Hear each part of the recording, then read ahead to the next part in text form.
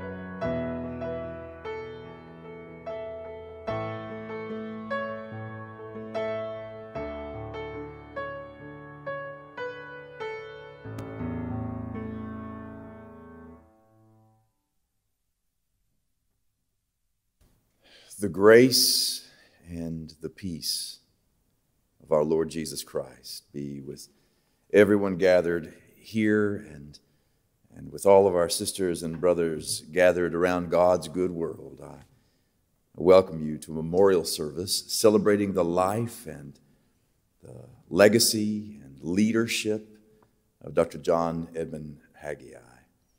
It is a high honor to welcome you into a celebration like this, and it occurs to me that whether you are near or far, there is something that has compelled you to tune into this moment, to honor a life that was well lived, but to glorify God because of it.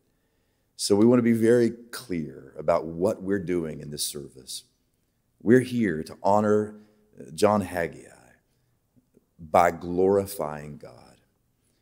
There's no memorial service, or a memorial service is like unlike any other kind of gathering or experience that we have. Where else are we asked to steward two seemingly opposite energies in the human heart than like a moment like this, where we come to both grieve and celebrate?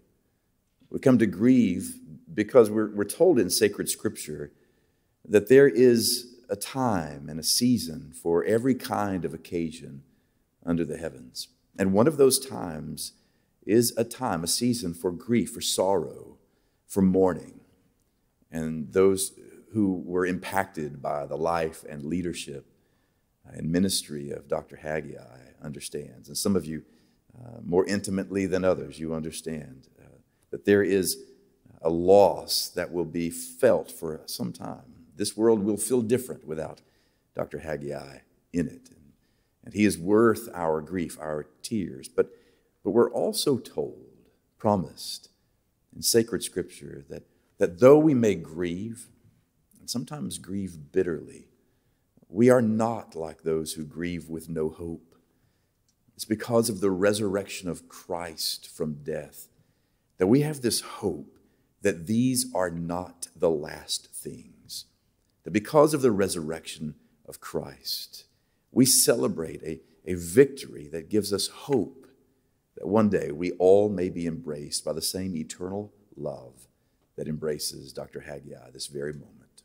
So, what word from God should we hear? Hear this. Whether you're able to celebrate today and tell wonderful stories about the impact that he had on your life, whether you're able to celebrate and laugh with joy, or you're only able to feel a kind of loss or a numbed emptiness because you recognize that his loss is a great loss, and maybe you're mindful this day of your own mortality and finitude. Wherever you are as you enter into this moment, you need to know that God sees where you are and welcomes you just as you are. So let's take a moment and yield before that kind of God in a moment of prayer. Will you pray with me? Good and loving God, we pause to give thanks to you for the life of John Haggai.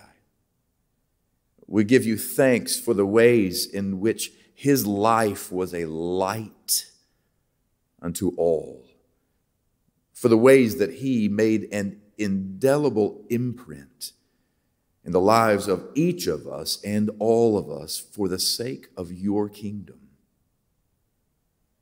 So we give you thanks for the ways in which his life impacted ours, but we also give you thanks for the inspiration this day, even as we honor his legacy and recall the ways in which he has been faithful to the vision you put inside his heart and mind. We pray this day that you would strengthen our own resolve to be as faithful.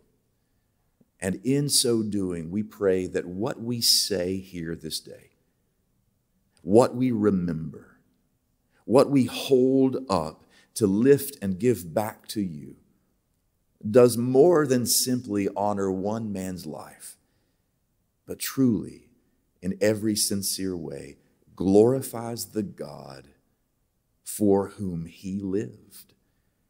So we pray that you are honored and glorified in all that we attempt to do in your name this day. We pray in the name of Jesus Christ, the Lord of life. Amen. And now a tribute video has been produced to celebrate the life and legacy of Dr. John Haggai, and we'll turn our attention to that as we continue in our celebration.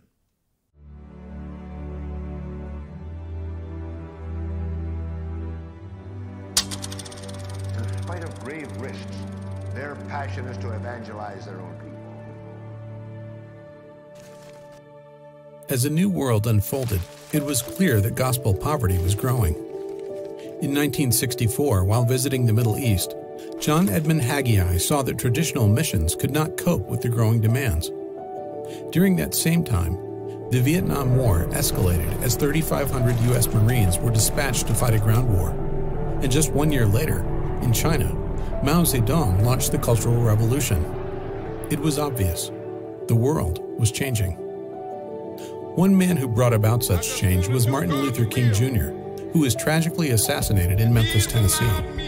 In 1969, the first man walked on the moon, and the first gathering of what would become the Haggai Leader Experience took place in Switzerland, with 19 leaders from 4 nations. Within 2 years, Haggai's first dedicated training center opened in Singapore. Back in the U.S., a burglary in Washington, D.C. triggered what became known as the Watergate scandal. I let the American people down. Facing huge demand, Haggai pressed forward with their mission and introduced the first national seminars, starting in Thailand and Iran.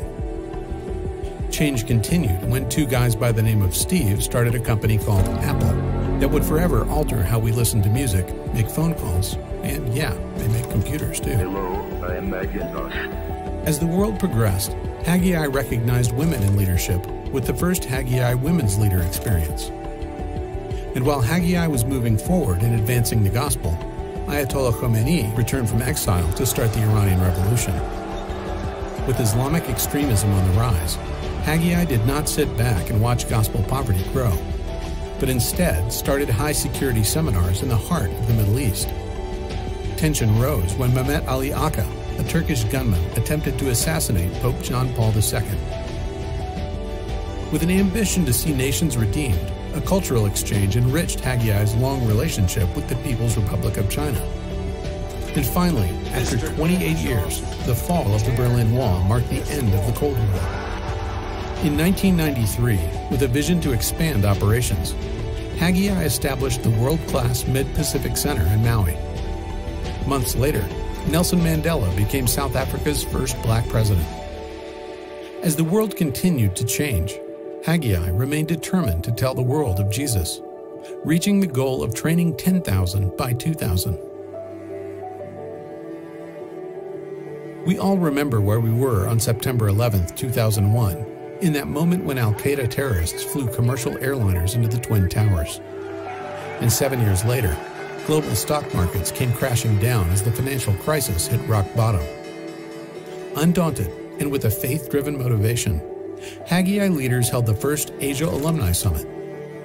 God was indeed moving through these incredible leaders, and surveys revealed that Haggai Leader Experience was boosting the number of times that leaders shared the gospel by 130%.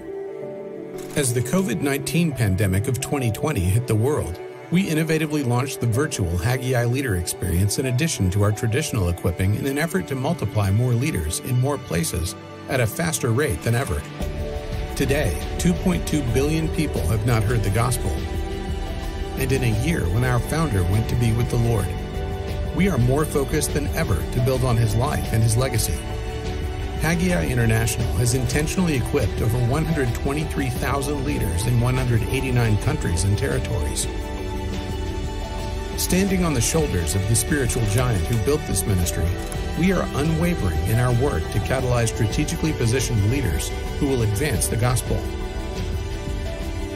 Together with you, we can end gospel poverty.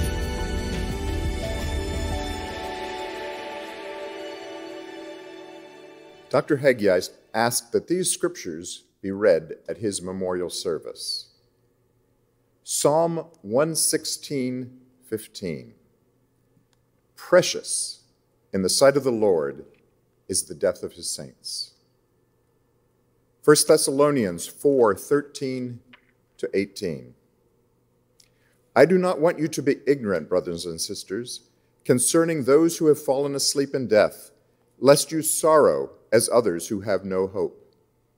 For if we believe that Jesus died and rose again, even so God will bring with him those who sleep in Jesus. For this we say to you by the word of the Lord, that we who are alive and remain until the coming of the Lord will by no means precede those who are asleep. For the Lord himself will descend from heaven with a shout, with the voice of an archangel, and with the trumpet of God. And the dead in Christ will rise first. Then we who are alive and remain shall be caught up together with them in the clouds to meet the Lord in the air. And thus we shall always be with the Lord.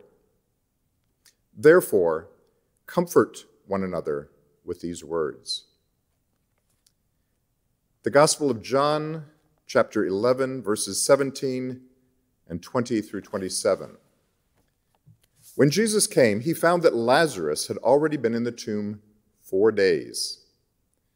Then Martha, as soon as she heard that Jesus was coming, went and met him. But Mary stayed at home. Now Martha said to Jesus, Lord, if you had been here, my brother would not have died. But even now, I know that whatever you ask of God, God will give you. Jesus said to her, your brother will rise again. Martha said to him, I know that he will rise again in the resurrection at the last day. Jesus said to her, I am the resurrection and the life. He who believes in me, though he may die, he shall live. And whoever lives and believes in me shall never die. Do you believe this? She said to him, Yes, Lord, I believe that you are the Christ, the Son of God, who has come into the world. Dr. Haggai also asked for Great is Thy Faithfulness. Now, it's the unofficial hymn of Moody Bible Institute in Chicago, Illinois, where John and Christine met in the early 40s. William Runyon, who had composed the music for the hymn in 1943, worked at Moody while the Haggais were there. The song is also John Haggai's testimony. Dr. Haggai has written that he learned through his experience with his son Johnny that God allows no need in our lives for which he does not provide adequate supply.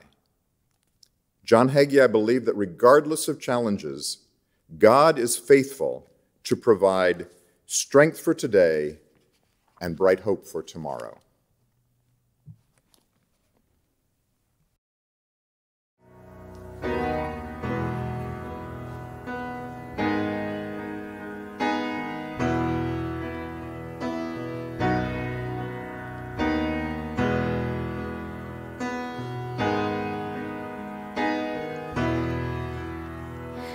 Great is thy faithfulness, O God, my Father.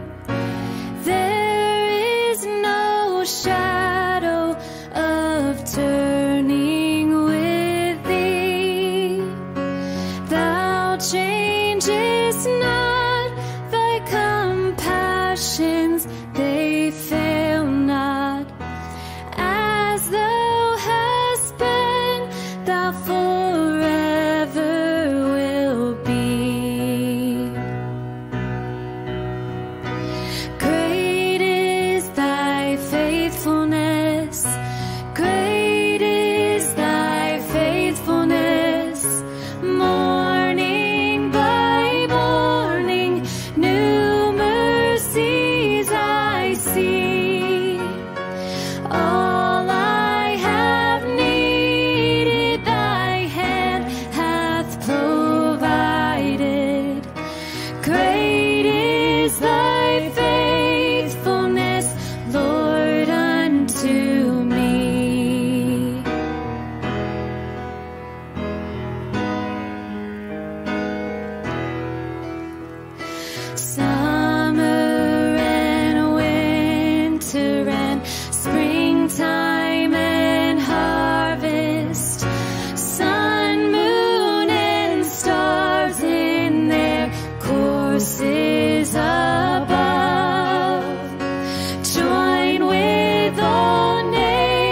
future in manifold witness to thy great faithfulness, mercy, and love. Great is thy faithfulness, great is thy faithfulness, morning by morning, new mercies I see. All I have needed, thy hand hath provided. Great is thy faithfulness, Lord, unto me.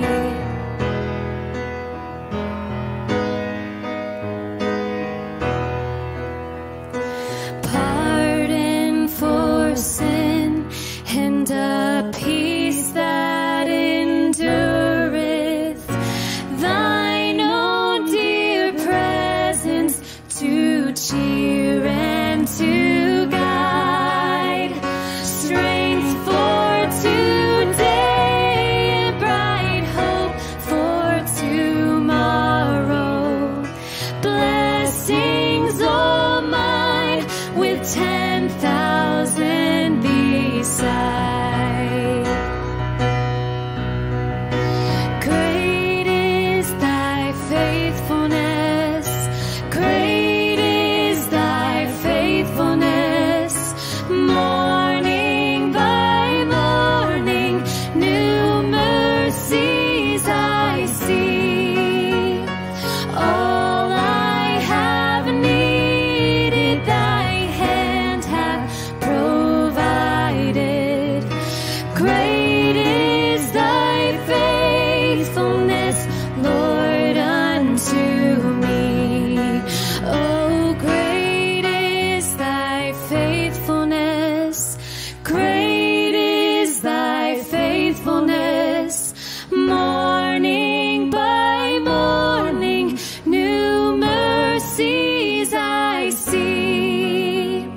All I have needed, thy hand hath provided. Great is thy faithfulness, great is thy faithfulness, great is thy faithfulness, Lord, unto me.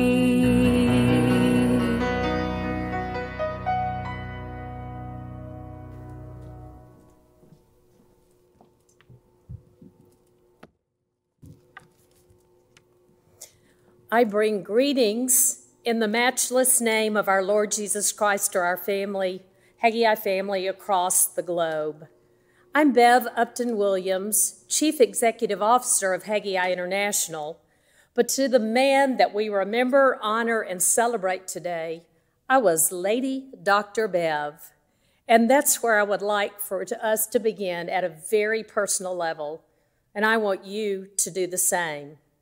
We all know the unparalleled accomplishments of Dr. John Edmund Haggai over 75 years of ministry. Therefore, I want to focus in the next few minutes on how he impacted me and you personally. Those are the memories front and center that we really bring to this celebration today. And you know, they'll continue long after our time together. And I know that he would hope that these memories somehow would spur us to higher levels of effectiveness so that we could accomplish even greater things for God's kingdom. Would you think for a moment in your journey when your path crossed that of Dr. Haggai's? You and I both know it was a God-ordained moment, and it would transform our lives in ways unique to each of us. Yet, I believe commonalities exist in what we all experienced. Our interaction shaped our thinking, it expanded and molded our faith in God, and it left an impression indelibly written on our hearts and minds that with him, nothing, absolutely nothing was impossible. More importantly, Dr. John's passion for the gospel strengthened our own resolve and commitment to ensure that everybody had the opportunity to hear and respond about Jesus. For me, Dr. John was a mentor, and in his early days, in my early days at Haggai, he helped me transform my leadership style from the corporate world that also added to it spiritual leadership, while still maintaining the standards of excellence required by the ministry. I understood really early on at Haggai that if I achieved anything worth only a half of hallelujah, I would be in real trouble with a man whose name was on the top of the letterhead. Speaking of which, he reminded me frequently, as long as his name was on that letterhead, we would adhere to the principles and values which he had long been following. As you can imagine, Dr. John said this with such emphasis and vigor that none of us had any doubt what he meant. And between you and me, as I discovered, it was a really good idea to build on the foundation of those sound and God-inspired principles. I so loved and admired that about him. His convictions were clear, rooted in God's word, motivated by Jesus' command, fueled by his passion for souls, and crafted into a vision that lit a fire in our hearts and inspired all of us to join him in reaching the whole world with the gospel. Briefly, here are some of the things that I learned from him that I will carry for the rest of my life, and in fact, they'll continue to inform and shape who I am and how I lead. I have a feeling some of you will relate to this too. First, time is our scarcest resource. We must focus on the one thing that God has placed in our hearts to do. A phrase that he admired and quoted frequently was this: "Only one life, 'twill soon be past. Only what's done for Christ will last." He was all about permanence and the very selective investment of time. His admonition was this: understand the dream that God has placed in your heart, set goals around it, lay out a plan of action, make a commitment to fulfilling those goals, look to the Lord for grace and guidance, and decisively move ahead. Spend your time doing only what you can do. His advice was to forsake all else. He himself was absolutely loyal to this principle, so loyal that he didn't engage in some of the more mundane but necessary activities of daily living. A quick story related to that. He frequently called me and often just launched into what he wanted or needed from me. So I answered the phone one day and I hear that booming voice, "Where's the milk?" That one totally floored me. And the only thing I could say was, "Is Gladys at home? Can you ask her where the milk is?" And she said, "No, Gladys is at home. I'm not at home. I'm at the grocery store." And I thought, surely he's joking. He always jokes with me. So I gave it right back to him. No, this isn't John Edmund Haggai, because he does not go to the grocery store.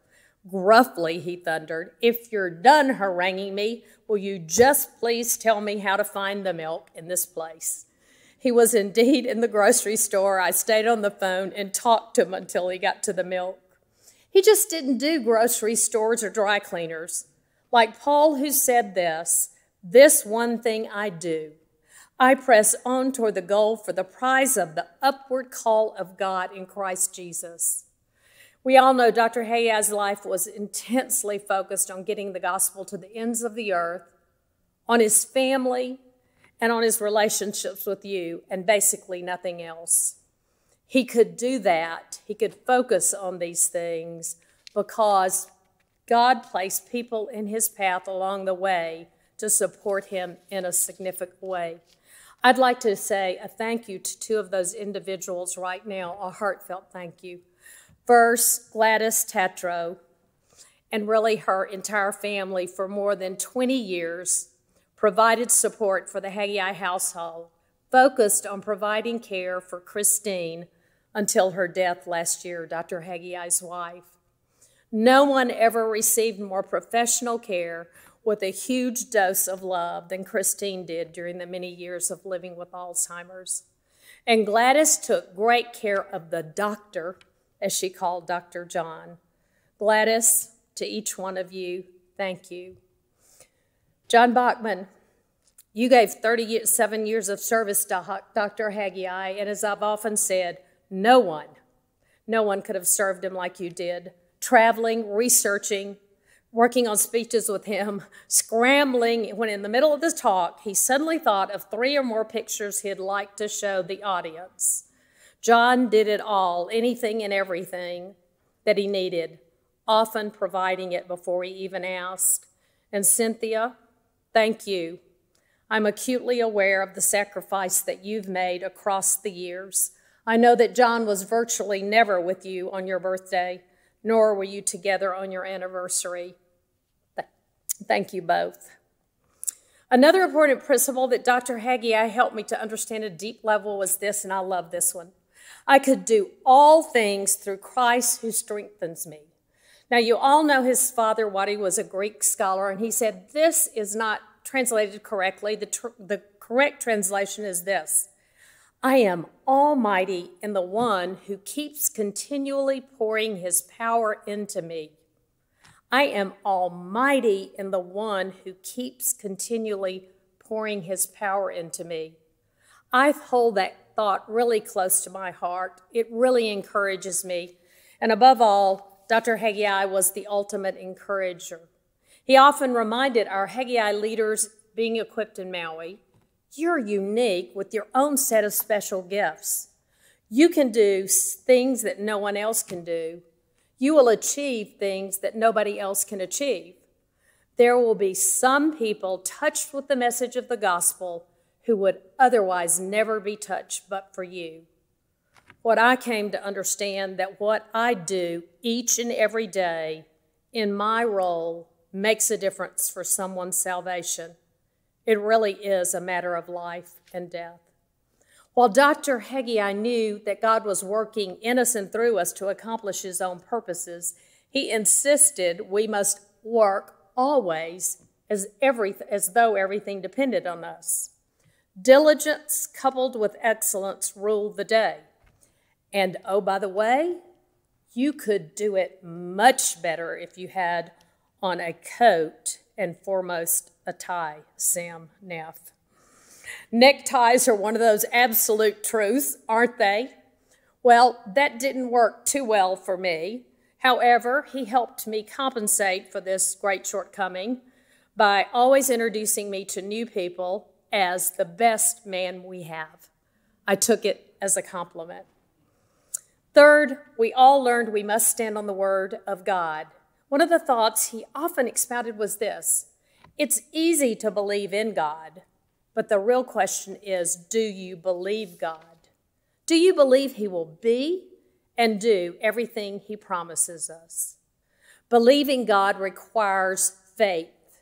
He told me over and over that the most frequent prayer he prayed to God was, God, give me the faith of Abraham. Faith in his father was the key to living a life that mattered.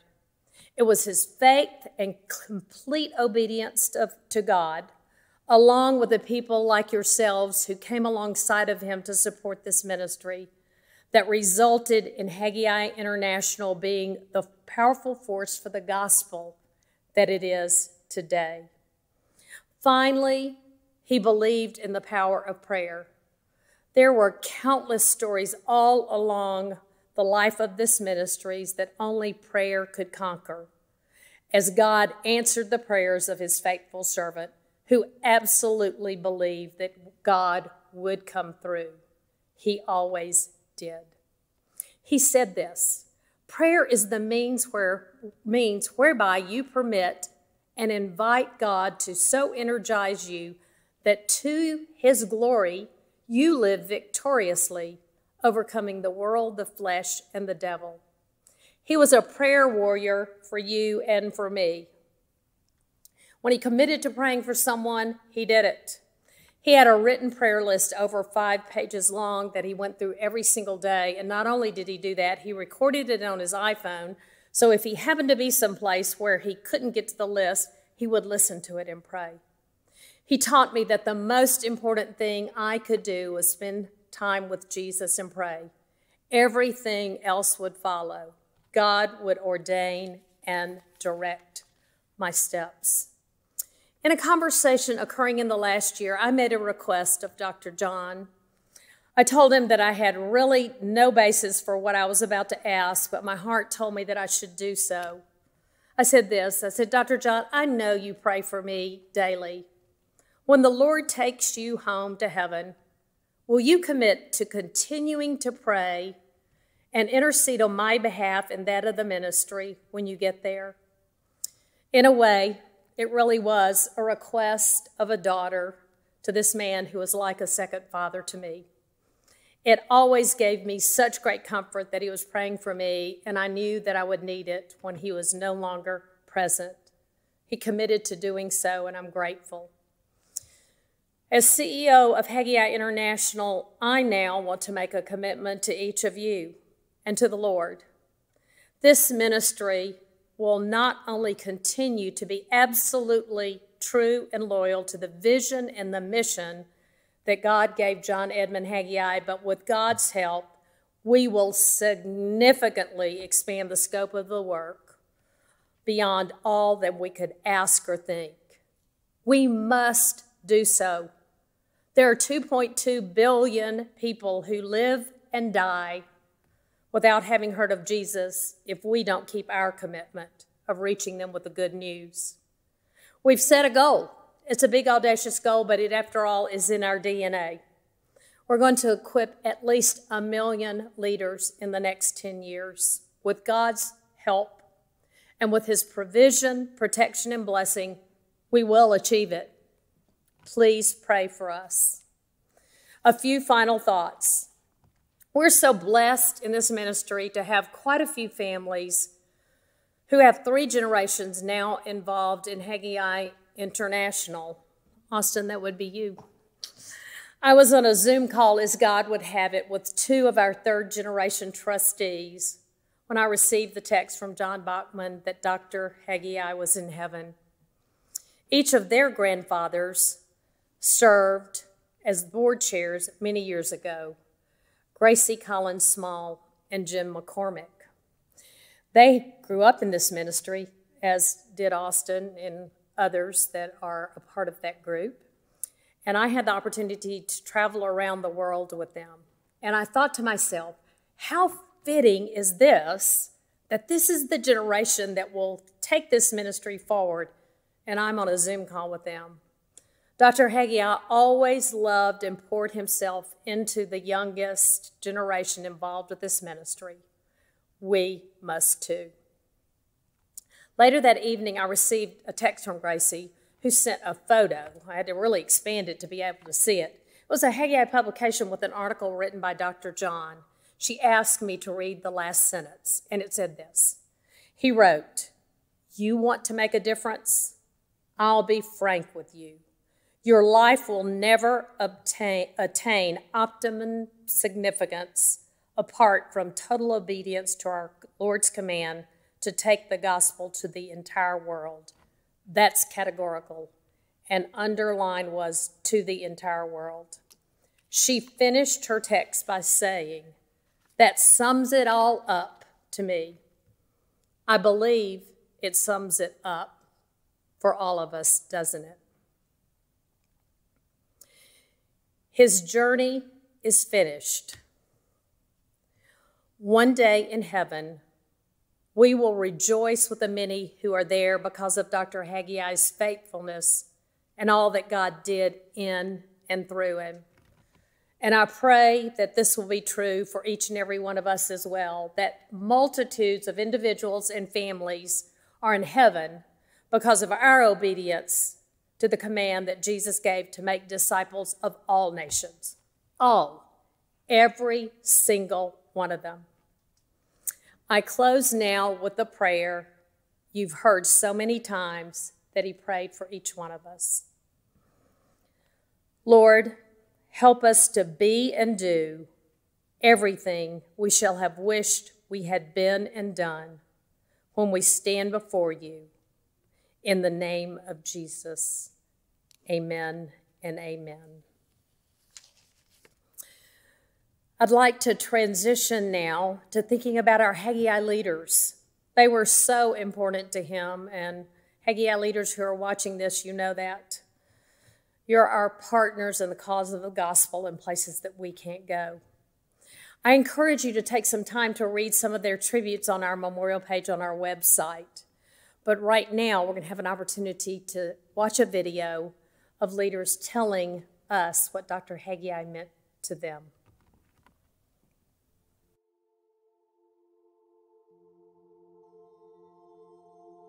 I am Sundar Sangma from India. To me, Dr. Haggai is a light. Today, the light has gone, leaving behind hundreds and thousands of lights around the world. Dr. Haggai called me the Iron Lady, and I described him a mind changer, a life changer. Dr. Haggai was strategic and methodical in his approach to advancing the gospel. He said, begin at the top and focus on the top leaders in society. This was a total paradigm shift for me. Dr. Haggai was a passionate person, and he impacted me the first time I sat under his ministry in 1975 in Singapore, with a razor-sharp focus that he had on training influential leaders to fulfill the Great Commission. To me, Dr. John Edmund Haggai was a super inspirer. Since my Haggai leader experience in 1985, Dr. Haggai had been an unseen inspiration until I met him for the first time in 2000. Dr. Haggai was a winner in everything he set out to do, and a winner of souls for Jesus Christ. He won me over in accelerating my passion for winning others for eternity. I first met Dr. Haggai as a participant from Fiji in Singapore in 2003, and I was awestruck. There began my journey with this amazing man of God, full of love for those who did not know Jesus. I have been on fire for the Lord since Singapore 2003. I have the privilege of serving under the leadership of Dr. John Edmund Haggai for 13 years. First as Director of Training for Maui, and then as International Director of Training for Maui and Singapore. It was in 1998. I had just finished speaking at the convocation ceremony as a participant at the Mid-Pacific Center in Maui. And there was Dr. Edmund Haggai walking up to me and saying, "Young man, will you believe me if I told you that I'd never seen a finer speaker come out of the continent of Africa?" I knew you wouldn't believe me. And he walked away smiling. He was right, I didn't believe him. But by the time I did, it altered the trajectory of my life, my ministry, and my career. Dr. Haggai has changed my mind, and he has changed the way I think. He has changed my life. Today we have trained more than 50,000 leaders nationally, and we have supported 2 full sessions in Maui. His impact on my life is I have no option as a Christian servant but to succeed. I have no option but to make a difference. I have no option but to enjoy life in spite of all the busy schedule and to glorify His name in everything I do. Dr. Haggai enhanced my passion for lost souls, and he will continue to inspire me in eternity. God enabled me to personally equip over 20,000 leaders for evangelism across nations. He enabled me to recognize God's agenda for my life. The next 20 years, in His close proximity, He inspired me to make impossible things possible. One such thing has been developing hundreds of Haggai facilitators globally for both international and national ministries, apart from equipping thousands of global leaders for evangelism. Praise God. Now, as Executive Director of Kampala Capital City, which is a political appointment, I am not shying away from leadership, but I'm using it to reach the 4 million residents in our city. We have over 1,500 employees, and these are all opportunities for the fragrance of the gospel to spread in our society. Through our ministry, we have planted directly over 100 new churches and countless more through the workers that we have trained, addressing the most important crisis in this world, the crisis of gospel poverty. So greatly blessed is Haggai, and greatly used by God, that only eternity will reveal the number of leaders he has impacted and the rippling effects of their influence for the gospel to the nations. In fact, Dr. Haggai changed the paradigm of missions. He will always be remembered as the father of strategic evangelism. Dr. Haggai, you are the mind changer of our national ministry, and you have changed the world by changing the mindset of the leaders. Thank you, Dr. Haggai, for your vision, your passion, and your life of love. Thank you for igniting the passion in my heart to win others for eternity. We will miss you. My husband Albert and alumni too, and I look forward to the day we will meet again. I'm so grateful for what Haggai Institute and Dr. Haggai in specific taught all the people around us and all the ministries all over the world. Thank you, Dr. Haggai. See you in heaven. I am grateful. We love you.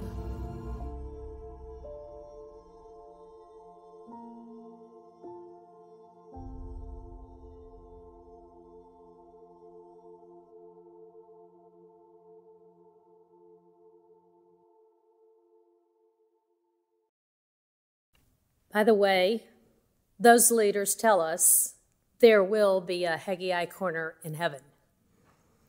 And we'll all meet there one day to rejoice what the many, many children of John Edmund Haggai have accomplished over the years since they attended the Haggai Leader Experience. I'd like to introduce Dr. George Sweeting. He's a longtime friend of Dr. John and only about 6 months older than he is, with, I think you'll recognize, a voice that's very similar. He was not only the president of Moody Bible Institute, but he was the best man in Dr. John and Christine's wedding. My name is George Sweeting, a pastor evangelist and a close friend of John Edmund Haggai. In 1942, I enrolled as a student of the Moody Bible Institute of Chicago, Illinois. And that's where I met John Edmund Haggai. He was age 18 from the state of Massachusetts. I'm 5 months younger than John. John was energetic, super optimistic, bold, and vocal about his goals for life. Some thought that John was overconfident. However, most of his dreams really came true. John's parents were also graduates of the Moody Bible Institute of Chicago in the year 1913. Mildred and Waddy Haggai were a choice couple. John's father was a good pastor. I had the honor of leading several evangelistic series at churches he pastored. John's father came from Damascus, Syria, and his mother, Mildred, was from New England. They were a loving couple with 3 sons. While I was a student at the Moody Bible Institute, I led a series of evangelistic services at the Euclid Avenue Baptist Church in Bristol, Virginia. And that's where I met Christine Barker. I urged her to think about coming to Moody as a student, and she did. And that's where she met John Edmund Haggai. They courted, and one day after graduation, they were married. I was there, and I had the privilege of serving as their best man. Over the years, I've had the honor of ministering in each church that John pastored. Our friendship was warm and continued for 78 years. I'm sure all of John's friends know that John was a super user of the phone. He would phone me every week, and sometimes every day, and sometimes several times a day. In old age, he would repeat some of the same phrases. He would end saying, "George, you have an exceptional set of pipes," referring to my voice. But best of all about John, from childhood, he had a heart for Asia. He had a heart, of course, for the whole world, but Asia was his passion. I sincerely loved John, and I miss him already deeply, and I can't wait to see him in heaven. Philippians 1:6, being confident of this, that he who began a good work in you will carry it on to completion to the day of Jesus Christ.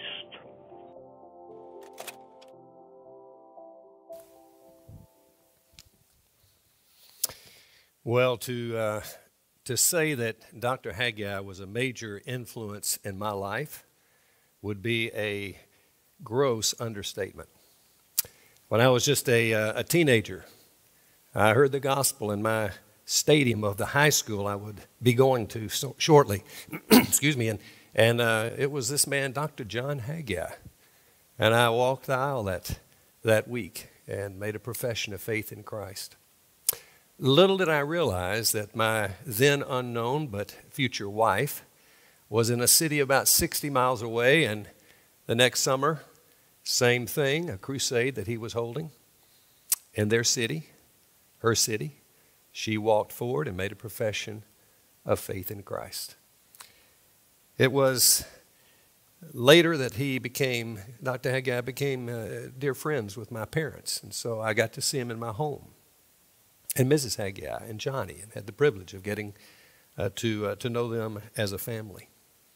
As I came to the end of my seminary years, I was wrestling with what I would do with my life, and Dr. Haggai made an offer to me that I just was overwhelmed with and assumed that this would be my future direction in life.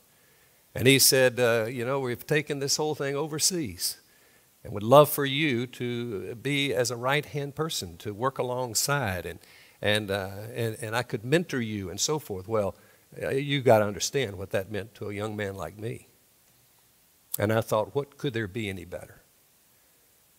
As I prayed, as he encouraged me to pray about it, I don't know why, but there was a sense of which I knew, and my new wife, Carol, knew this was not the right thing, and we didn't know why. So I went to see Dr. Haggai. I sat down with him and I said, I don't understand it.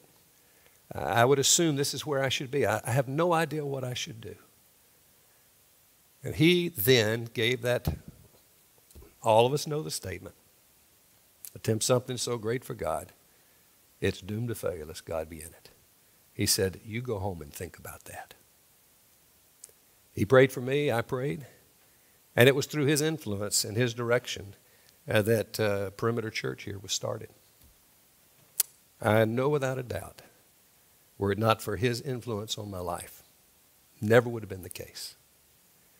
And it was him who, as you would expect, he pressed me to say, if you start a church, you do missions differently. And those most important words, equip indigenous leaders. And that's the way he thought. And I couldn't help but do anything else. He's been such a special man. called me week in and week out. I call him, talking to him. Amazing. I consider his friendship to me and the influence he had on me and my ministry to be the greatest blessing I could have ever asked for. For the brief message that I am honored to bring, I'd like for us to use our imaginations. And I'd like to allow us to hear, in essence, from Dr. Haggai. Imagine 2.5 weeks ago now, right? He went to be with the Lord. Imagine he's been in heaven for 2.5 weeks. And he gets an assignment from his gracious Father and says, I want you to go and I want you to speak to the Haggai family. How we know that's not going to happen? We know that cannot happen. But let's imagine, what if it did happen? What do you think he would say to you, his Haggai family, his closest of friends and loved ones? Well, nobody would know, certainly, but my knowledge of him, plus what I can only imagine that he's experienced in that 2.5 week period, would lead me to suggest that it would include at least these 4 things. Number 1, I think he'd say this: eternal life with Jesus is a whole lot better than even you great saints of God could ever imagine. You'd have to see it to believe it.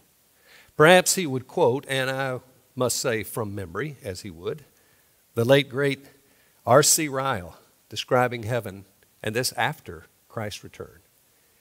He says, it passes human power to conceive. It can only be measured by contrast and comparison. At eternal rest, after warfare and conflict, the eternal company of saints after buffeting from an evil world, an eternally glorious and painless body after struggling with weakness and infirmity, an eternal sight of Jesus face to face after only hearing and believing. All this is blessedness indeed, and yet the half of it remains untold. Knowing Dr. Haggai, he would have no hesitation to correct even Dr. Riles. Those last words he used, and yet the half of it remains untold. I think perhaps Dr. Haggai would say, half untold? What are you talking about? No way. Based on just what I've seen thus far, it's more accurate to say 99% untold. Can you imagine what he's seen right now? He'd tell us about it. And then it would be his prompting to admonish us to live in light of eternity. And I can't help but think he would go back to Romans 8 and say to all of us, you know, that suffering of this present world, you're living it. Don't let it even be a comparison to the focus that you've got on that which is yet to come, the glory that I've now seen. And he would say, trust me, friends, you live for eternity. It's worth it. Number 2, I think he might say this: the gospel is a whole lot better than you folks could ever imagine it to be. He'd probably say, I know you all know the meaning of gospel is good news. And he'd say, I've spent my entire life preaching that great news, but I'm telling you folks, now after what I've seen, you don't know the half of the depth and the beauty and the wonder of this thing called the gospel. You just can't know. Here's what I know to be true now, he might say. First, I know at the fall of man, we didn't just lose a lot. We lost it all. We didn't just lose our perfection. We didn't even just lose our goodness. In fact, we lost everything. Our best of goodness, we lost it in the fall. We've been hopeless without Jesus. You say, you know what else I know about this gospel now is I see it richer than I could ever have imagined. that on that cross, Jesus didn't just do a lot. He did it all. He would say, folks, don't believe for a minute that he paid for our sins. And then we bring our own, righteousness maybe from our faith and our repentance, and we bring our little and he brings his lot. No, no, no. He'd say, he did it all. He did it all. And then he would conclude by saying, you know what? We don't just get a lot. We get it all. We get every bit. I'm talking about not just heaven. I'm not talking about just forgiveness. I'm talking about the full righteousness of Jesus. Perhaps he would quote 2 Corinthians 5:21. He made him who knew no sin to be sin on our behalf, that we might become the righteousness of God in him. Now no condemnation, friends. Fully righteous. And he might say to us, whom he loves so much, folks, don't get caught in the performance trap in your walk with Jesus. You just remember, we lost it all. He did it all. And we get it all. Thirdly, perhaps Jesus would say that, or Dr. Haggai would say this about Jesus. Say, you know what, folks? Jesus is far more holy and far more loving than you have ever imagined. Maybe he'd say something like this. Bad stuff does happen in this world in which we live. He would say, Christine and I knew that as we experienced a life watching our beloved Johnny. Everything he went through, everything we went through.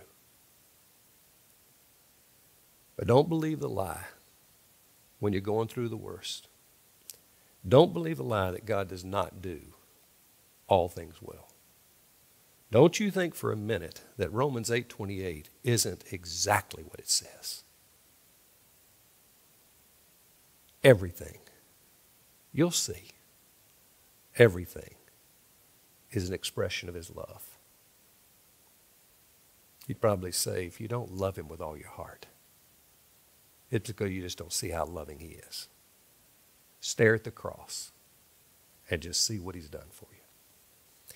Then lastly, he might say something like this. I would at least expect it. He said, I know you believe a lot in Haggai Institute. But let me tell you, now based on what I've seen, you have no idea the impact of Haggai Institute. Oh, I know we had our statistics. And many people say the statistics maybe blow it up a little out of proportion. He's going to say, no. You talking about not knowing the half of it? He said, you don't know the half of it. What God has done through Haggai Institute. And that he would say, please, you keep on investing in Haggai Institute. You watch, you see, and when you end up where I am, you're going to applaud every investment you've made. He would appeal to his Haggai family, and he would simply say, this gospel poverty we're talking about, let's get rid of it. Please, keep investing in Haggai Institute. Perhaps eventually having to be interrupted by his attending angel, say it's time to return. Time to be back in the heavenlies. I would imagine that he would have to have at least one more word to say. And he'd say, give me just this one thought. And with that, he would say, I want to bless you. And with that blessing, perhaps he would use those words of Jude when he would say, to him, Jesus. To him in each of your lives, you Haggai family that I love so much.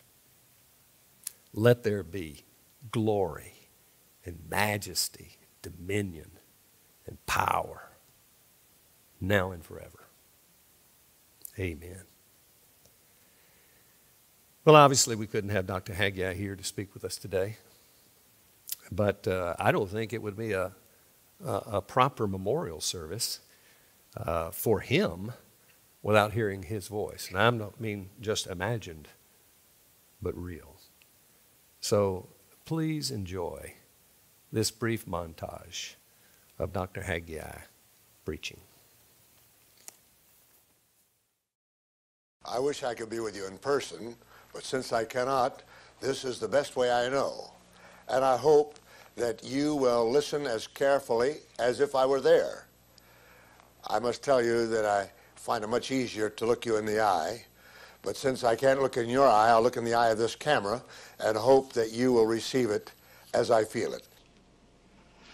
I believed that Jesus Christ did not commission us to failure. And those were the days of the 60s. Big dreams in America. Put a man on the moon. By the time we had our first session for Third World Leaders in 1969, Neil Armstrong had stepped on the moon, and practically everybody in the world knew that. But 2/3 of the people of the world did not know that Jesus Christ had died on a cross 2,000 years ago. This I found unacceptable. Thank God for all the Bible study groups. May I utter a word of caution here? I'm constantly running into people whose Bibles and notebooks are full of new insights, but who rarely present to someone the claims of Christ. What part does God want you to have? I invite you to join the team. I need your help. And together, as laborers together with Jesus Christ, we'll have the opportunity of making available the gospel to multiplied millions where traditional Western missions is no longer acceptable. Your name will not be on a bronze plaque. There will not be any tangible expression of what you have done, but you will invade a nation with the gospel of Jesus Christ. In spite of grave risks, their passion is to evangelize their own people. To the disciple, he is the commander-in-chief who gives us our orders with unmistakable and unconditional clarity. He is Christ, the incomparable. Without an appeal for a verdict, is not the work of an evangelist woefully incomplete? What are you doing? This is the demand of the gospel. Jesus Christ appeals for a verdict. Consider the word come from the very beginning of his ministry to the very end. But here again, if you do not know the Lord, if you have not received him as your Savior, you must give your life without any restriction, without any hesitation, holding nothing back. You come to God as a self-confessed sinner. You accept Jesus Christ as your Lord and Savior. You confess him publicly as such before the world and strive to live so as to please him day by day. I hope you'll make that decision this morning. Little minds tend to abuse words and drain them of their meanings. But words have imperial power. They are the bridge between person and person, between Almighty God and the human race. What did God write upon the tablets of stone? Words. What did Jesus Christ utter on Mount Olivet? Words. Out of what did Christ strike the spark for the illumination of the universe? Out of words. Let there be light, and there was light. Shakespeare employed 15,000 different words in drama. Milton employed 8,000 different words in poetry. Rufus Choate employed over 11,000 different words in law. Sadly, the average modern person can muster less than 1,000 for everything. And judging by some congregations I've seen in the last 2 decades, that would be a stretch. And among the most frequently used are excited. There's 2 words you'll never hear me use. One is excited and the other is share. Or cool. Or awesome. Or, you know. The Bible has 12,193 different words, and it behooves us to take full advantage of that vocabulary to explore fully the glories of the incomparable Christ. God does not merely wish you to make a difference. He does not merely hope for you to make a difference. He commands it. He tells you to go out there and change things globally, exponentially. There's no such thing as being right with God and wrong on the money issue. I do not know of donors anywhere in the world who measure up to the character, dedication, and generosity of the donors of this ministry. I mean that. Christ is king. He is sovereign, and we are his subjects.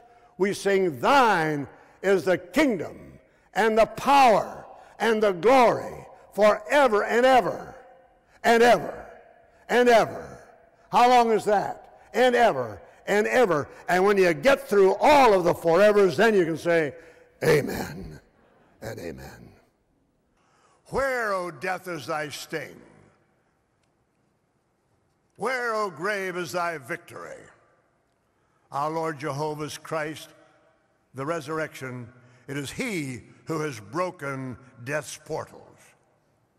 It is he who has made through death's territory a passage wide for all believers to the land of promise. The sting of death is sin. But through the Lord Jesus Christ, that's been forgiven. The strength of sin is the law. Through Christ Jesus, the law ceases to thunder, for he has fulfilled it, and he has become our friend.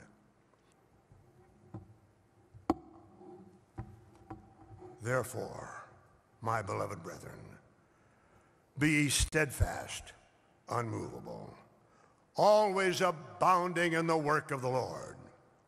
For as much as you know your labor is not in vain in the Lord.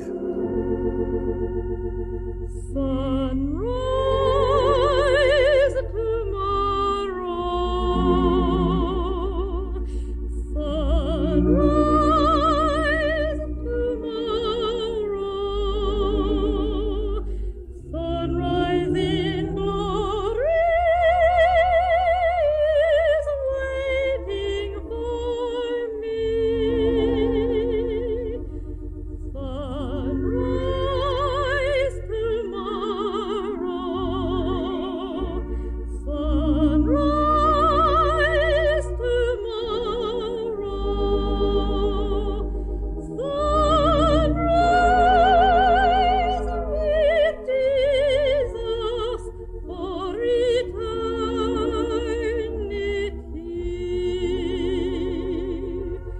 When I shall come to the end of my way, when I shall rest at the close of life's day, when welcome home I shall hear Jesus say, oh, that will be sunrise for me.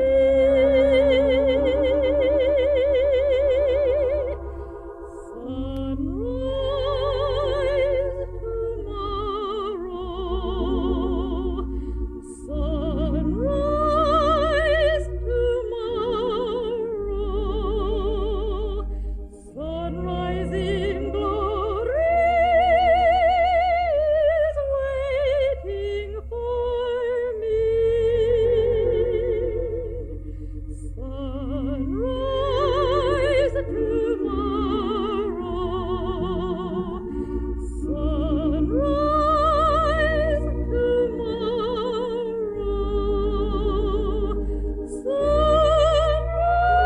sunrise with Jesus for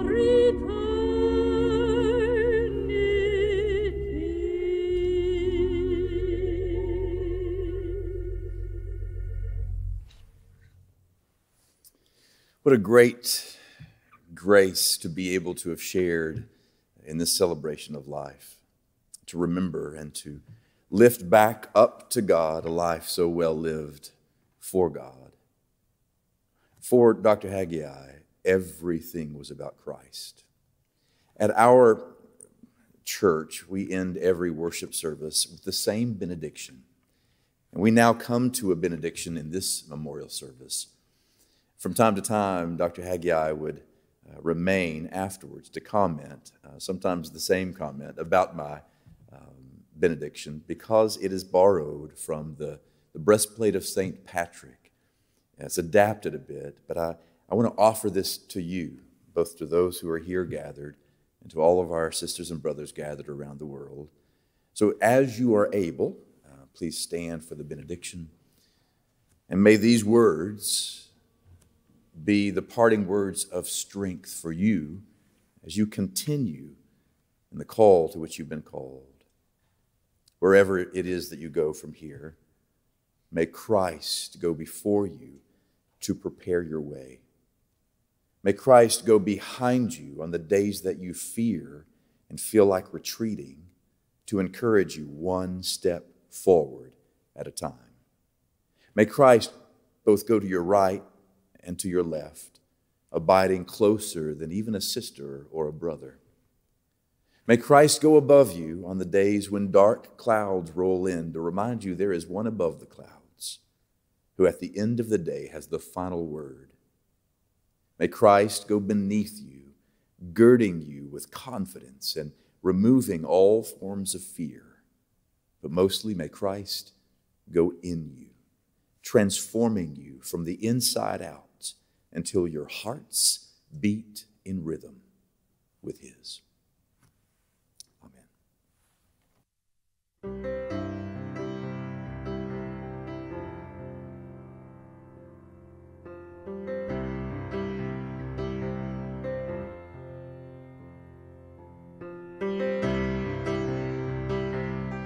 What an incredible service. With deep gratitude, thank you. We are grateful for your provision towards the vision that God gave to Dr. Haggai. Standing on his legacy, we are unwavering now more than ever in our work to end gospel poverty.